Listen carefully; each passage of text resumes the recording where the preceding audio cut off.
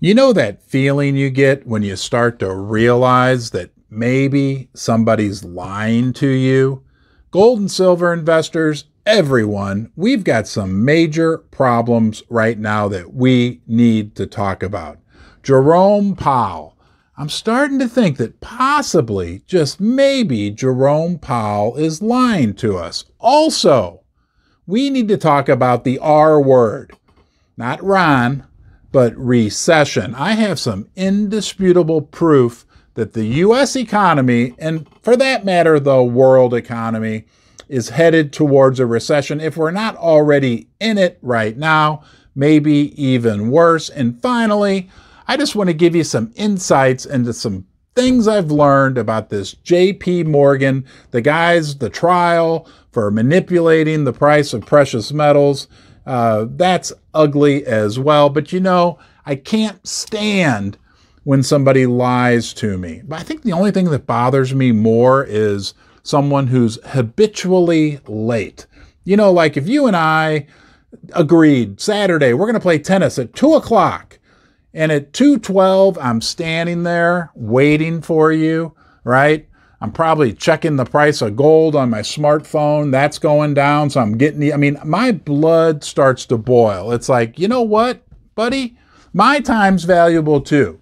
Your time's valuable. I appreciate you spending some with me here in Ron's basement. It's really my honor, my privilege to have you here. Heck, I'll probably only lie to you once a week. But if you do like my content, please subscribe to my channel, give the video a thumbs up, turn on the bell notifications, share it with anyone, even that friend that's always late for your tennis date. And don't forget, most important, leave a comment in the comment section below.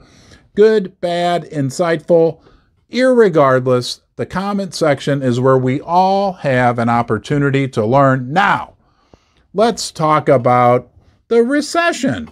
Here in St. Louis, we have a company called Stifel Nicolaus, a prestigious financial organization. Okay? These guys don't hang out in their basement.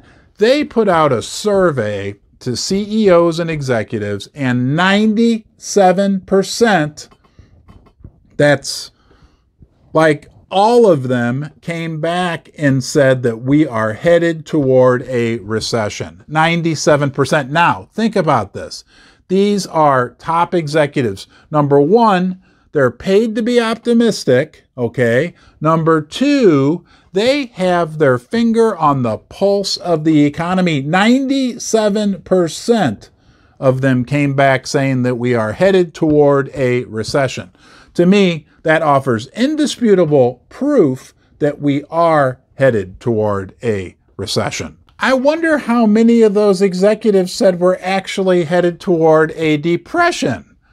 They didn't disclose that information, and I wonder if any of them said, no, we're just in a transition, because that's how Jerome Powell and Janet Yellen explain our current situation. Despite 2 consecutive quarters of GDP contraction, they like to say that we're in a transition. That seems to be a politically correct word to use these days. Transition. Well, I don't know about you, but the proof is in the pudding, and I don't believe that Jerome Powell is that blind. If 97% of executives see that we're headed in a recession, that Jerome Powell can't see it. That's why I believe that maybe he's never been here. You know, I'd actually more like to have Janet Yellen come to meet with me here in Ron's basement. I could move the bear and we could sit her back there. But I think maybe they're not telling us the truth. They want to say the economy's good because they're doing this crazy kind of try to fight inflation. We got to raise rates, but we can't crash the economy. I call BS. The economy is contracting. They can't win the fight on inflation. We have stagflation. That will be good for the price of silver and gold. But I digress, because one of our other Fed officials, a governor who reports to Jerome Powell, his name's Jim Bullard. Oh, and coincidentally, He's here in St. Louis as well. Well, Bullard came out yesterday and said, I think we need to raise rates by 0.75% on the fight on inflation. We gotta stamp it down, and the economy's can withstand it and everything else. Well, here's my thought. Maybe Jim Bullard should walk about 3.5 blocks down the street to Stifel Nicholas and talk to them and hear what they heard from the corporate executives who all say we're headed towards a recession. It's all a bunch of BS. And have you noticed that like every time this James Bullard, the St. Louis Fed governor, speaks over the last 2 years, the price of gold and silver go down? I'd like to personally apologize for James Bullard, amongst other things, on behalf of the city of St. Louis. Now, since we're on the subject of untruths, I won't say liars, untruths, let's talk about J.P. Morgan quickly. This big trial, they were convicted, 2 of their traders, for spoofing the gold market and the silver market, manipulating the market for years. Here's what I heard when I listened to somebody who had some insight into what went on. Number one, it wasn't just these guys. It went all the way up the bank, up the chain of command. People knew about it. Number two, it's not just J.P. Morgan. They're guilty and they deserve to be punished for what they did, but these other banks are also involved in this.